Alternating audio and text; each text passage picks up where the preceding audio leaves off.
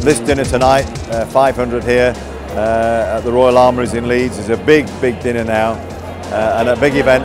This is in honour of David Rayner, who is an ex-professional cyclist who was killed tragically in the early 90s, and his parents and friends started a fund to help young cyclists get over to the continent. I was the first recipient, one of the first recipients of this, and that was 20 years ago. So this is what we're celebrating tonight, 20 years of the Dave Rayner Fund. The Tour de France, which started in Yorkshire this year, was the biggest ever Grand Depart. Without the Dave Rayner Fund, the success of British cycling may not have happened as it did. And therefore the Tour de France coming here this summer may not have happened as it did.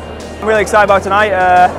There's a lot of walks and stuff, and yeah, everyone's here in the off season, and we can have a bit of laugh and a couple of drinks, you know, where it's a bit more social and everything's not so serious. So yeah, really looking forward to tonight.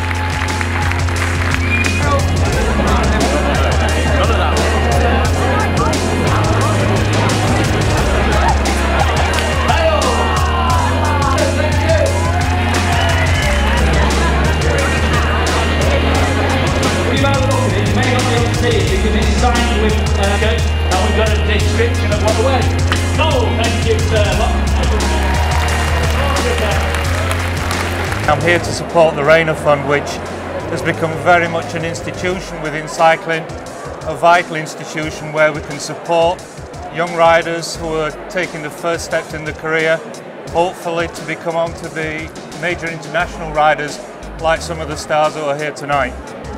They supported me when I was younger and gave me the opportunity to go to Holland and Belgium to experience the start of racing and fall in love with it.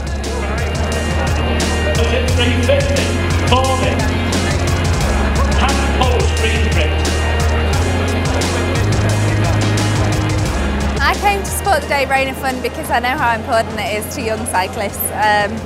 It just gives people the opportunity who might not have it otherwise to be able to go out and pursue their dream career like I have done. So the 20th anniversary is pretty special. I think there's definitely a special atmosphere tonight. It's just like Dave's mum said, the cycling community is more like a family, and it's really nice to be here with everyone.